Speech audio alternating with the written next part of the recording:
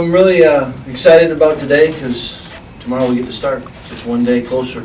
And I've appreciated a bunch what the kids did this summer, and along with Ross Galagi and our strength staff.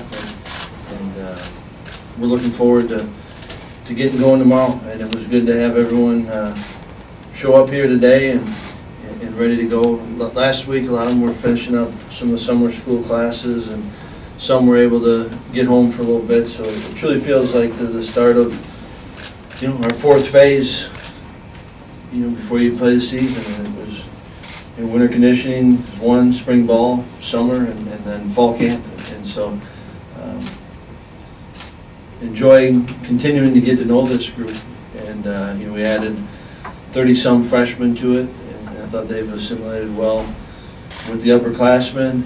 And so today, have some meetings and do a lot of the media and the family fun day, but tomorrow we'll get going. And I think everyone's really ready to do that and excited to do that. As far as injuries, TJ Edwards is the only one that I don't know when he'll be able to, if he does anything in camp. And then we've got a handful of guys that are coming off of, whether it's a surgery, like Dakota had and Dan Bolts had, or some things where they're just limited. But so right now we're fairly healthy, aside from TJ, and he's progressing and don't quite know when he'll be ready. But he'd be the only guy I think may not do much in camp physically. So, but excited to get going and appreciate this group. And I think training camp is going to be big for this team and big for a number of individuals and certainly some position battles, most notably the quarterback. I think it's safety and I think kind of defining at the receiver spot, and then there's other positions that I think we're looking at building some depth. So it's the fun part about fall camp. It actually will go fast, and so we've got to maximize each day, each opportunity. So the second part first, and that obviously Dan's played a lot of center, but Michael's also done a lot at center, and I think that most years we've gone through it, and you end up wanting to have 2 or 3 centers. So Michael started center, and Dan will end up doing both, and it'll be determined how practices go for him. Dan's coming off of what was a season-ending injury last year, and he's done a ton of stuff and worked at it. And yet we are going to be more cautious than pushing him. What I appreciate from Dan is that he is smart and he cares and he works at it. So the number of reps that he will need would be different than, let's say, a younger guy. So I think Corey needs work, and just because he's played in some games, he didn't play a ton last year, and I don't think anyone on offense is masters of the system yet, and so I think that he, along with everyone really on our team, needs the work. Yeah, certainly, both Jazz and Rob played a lot last year, and Rob's, I think one thing that he's got to try to do is be healthy, and I don't think he's ever gone through a spring ball or a fall camp. And there's a couple guys, Rob being one of them, that we're going to do some things to try to make sure that they get through camp. And I thought Jazz really, it was fun for me to see Jazz where he was last spring, and the work that he put in, and how he's grown, and I thought that he did a heck of a job last year. Probably much more as a complimentary receiver, and he's got an opportunity now to step into another role. Good job. I think that spring is much more individual specific. I think you can kind of make more mistakes, you know, and you kind of want them to push the envelope. And yet I don't want to, I'm hesitating a little bit because I don't want to ever zap that. You know, you're continuing to learn. You don't get to a point and you're good. I mean, if all the quarterbacks have had, you know, you hope you're continuing to learn throughout the season. I think that there's more, we should be tighter around it, you know, with the receivers and offensively, that you can gauge the quarterback, do they move the team or not. You know, I think that's a big part of the evaluation. But the bottom line is we got to get both Bart and Alex ready to play, because one will be the starter and one will be one play away from being that guy. Well, you have a lot of discussions with the players, and you know, I thought that one thing I've thought with Corey is that he's taken what he went through last year and has tried to learn from it, and then try to apply. Then you got to put that into action and applying it. And you know, we were just talking about that with quarterbacks. How you got to get out here. You know, you got to learn, and sometimes you learn by making mistakes. And you know what? That was Corey last year. Some of it on the field with injuries, and some of it off the field. And I think that he's taken all that to heart, and he wants to be the best player he can be, but also the best person he can be. Well, I think nothing just happens.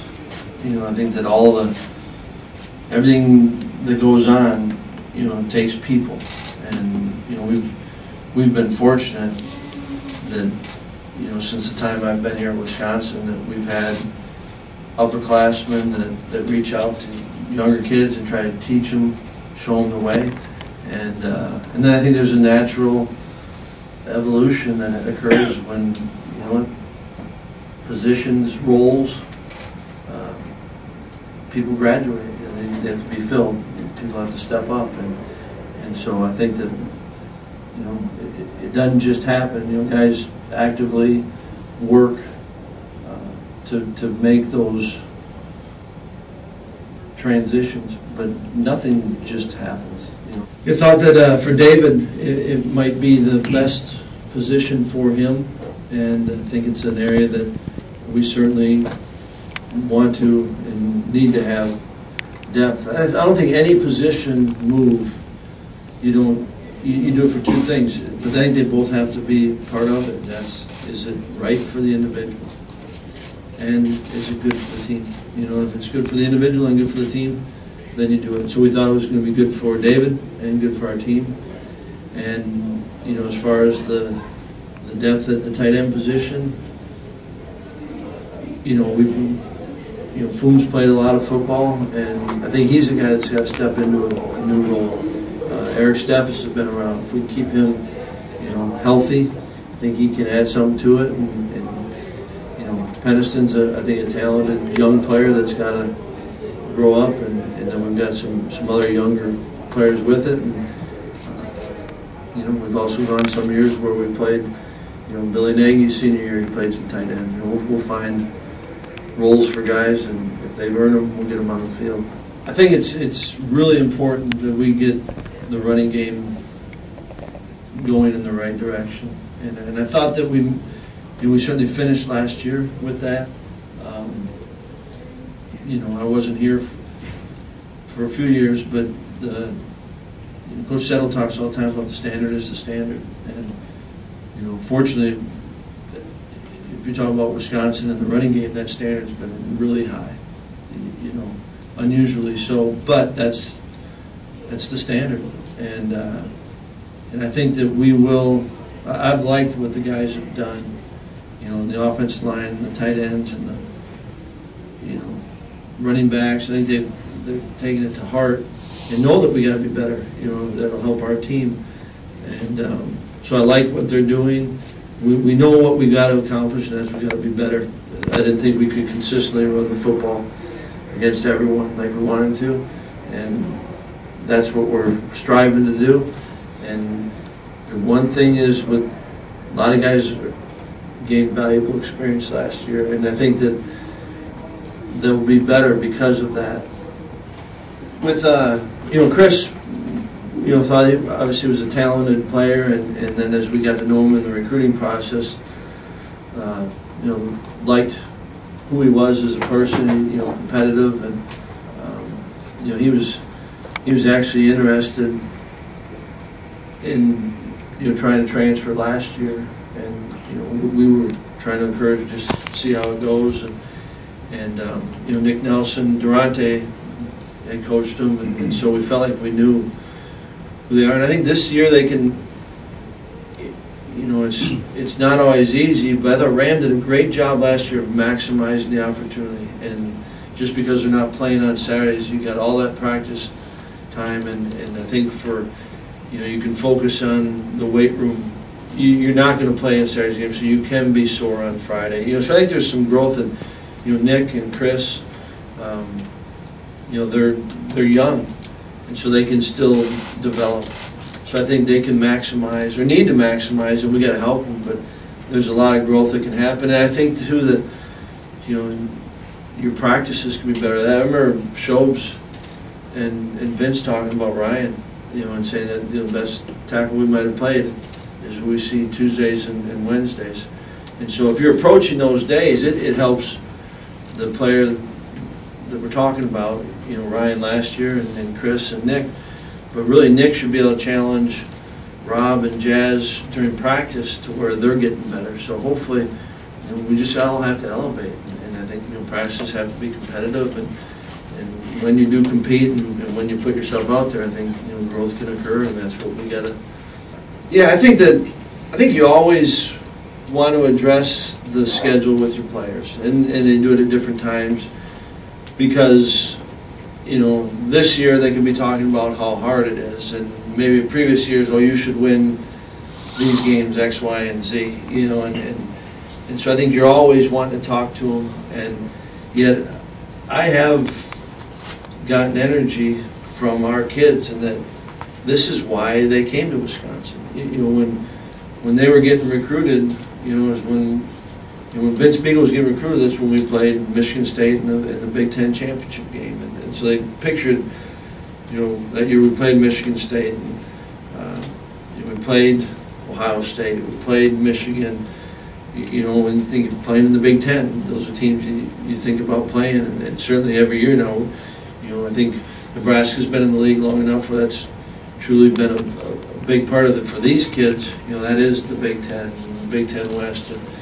And Iowa, so our kids are excited about it, and I'm excited about it. And the schedule every year, it's it comes out, and those are opportunities, and what we do with those opportunities, it's on us.